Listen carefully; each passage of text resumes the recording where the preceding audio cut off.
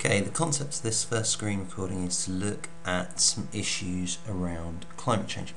Now, on the screen here you can see an island in the Pacific Ocean, it's the island of Tuvalu, and it has some potential issues. Try and figure out what they are. Okay, it's clearly a lovely island, tropical, clean space, good place to live, but it faces one major problem, and that problem is due to climate change.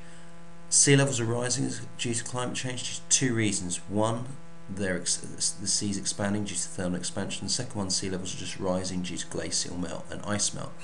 There's two major issues. You can see from this image that the sea isn't actually particularly high, and the island's not particularly high, and as a consequence it is liable to flood. So it will in the end completely disappear, and there is concern that there are 10,000 people who live on these island chains are going to have to move away, and New Zealand has prepared itself to cope with these. This is a slightly different image. This is a frost fair in 1684. This is central London. The River Thames has frozen. Okay, this is something that we will not see in our lifetimes at the moment, and we have to consider that it's quite a surprising event. And what we're going to look at over the course of today's video is how the world's climate is changing, and to appreciate the differing evidence for this climate change. Now, the first thing you need to understand, and just need to make sure that you're clear on, is the two key concepts. Number one, climate. This is the average conditions of precipitation, temperature, pressure and wind over a 30-year period. Classically we think about temperature, but it can consider precipitation and air pressure as well as wind patterns, and these are becoming more significant over time. Then climate change is any long-term trend or shift in this, and what we can see is patterns that begin to emerge, and this graph presents some of these patterns. Now, the kind of question, I really appreciate that the picture's blurring what the text at the moment, but the kind of questions that you're going to get asked are potentially a short answer question. Describe the pattern of climate change that you can see here. Now, what you notice is that over the last 545 million years, and this is long-term climate change, climate has gone both up and down. It's fluctuated, okay? And we traditionally think of climate change as very much a modern scenario, and at GCSE you looked at it back over the last 10,000 years and you would have seen that it had been constantly rising. Yet, in its most traditional sense, we are in a period of fluctuation, and we are currently in an ice age, hence the ice caps that exist in the large levels of glaciers around the globe. And we can see that the temperatures are fluctuating around the world. I'm not going to ask you to describe it now, but you can see these patterns here.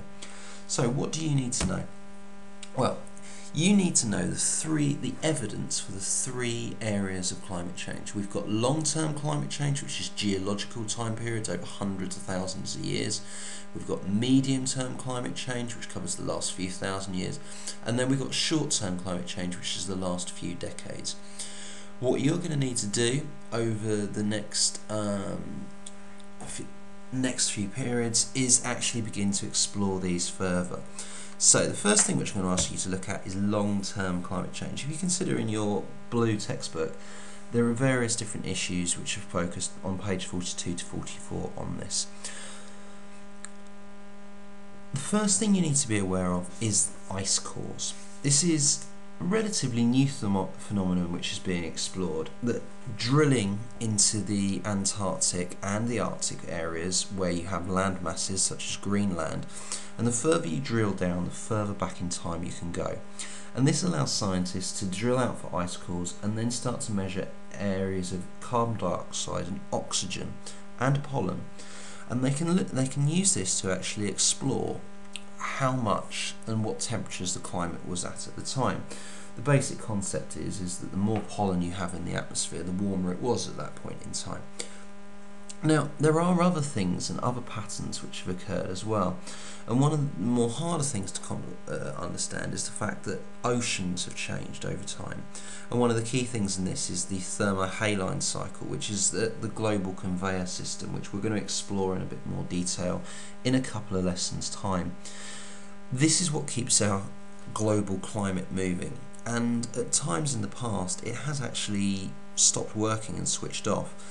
and this provides evidence that climate change has occurred and it's created different land masses and different forms of patterns at various points in time.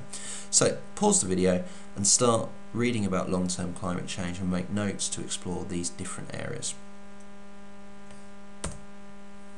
Okay, the second thing which you should be exploring is medium-term climate change. Again, this is over the last few thousand years. Now, this image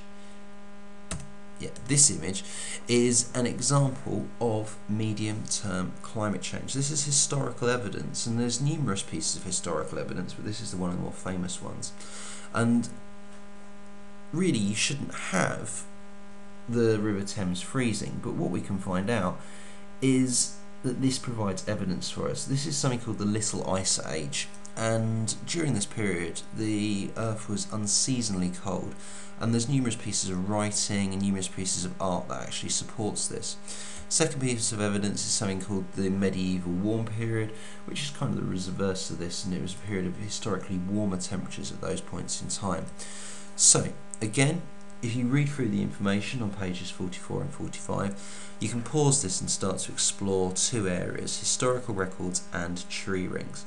There is one more which is looking at retreating glaciers as well, and you need to think about how significant possibly is this and what can actually be done with the concept of retreating glaciers and how reliable it is, because there are pictures from Scott's trips to the Antarctic which support this. The final area to explore is short-term climate change, and there's two areas which cover this. There's the current instrumental records.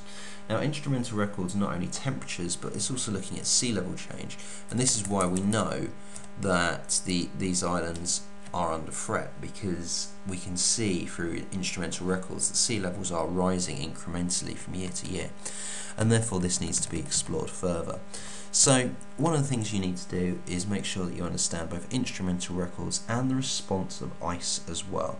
And as part of this, you can go onto the BBC website or Google Arctic sea ice reaches a record low. This is an article from August this year which will allow you to actually explore further the issues of ice response. Hopefully this has helped you explore these different areas and you can actually develop these ideas in much more detail. Okay.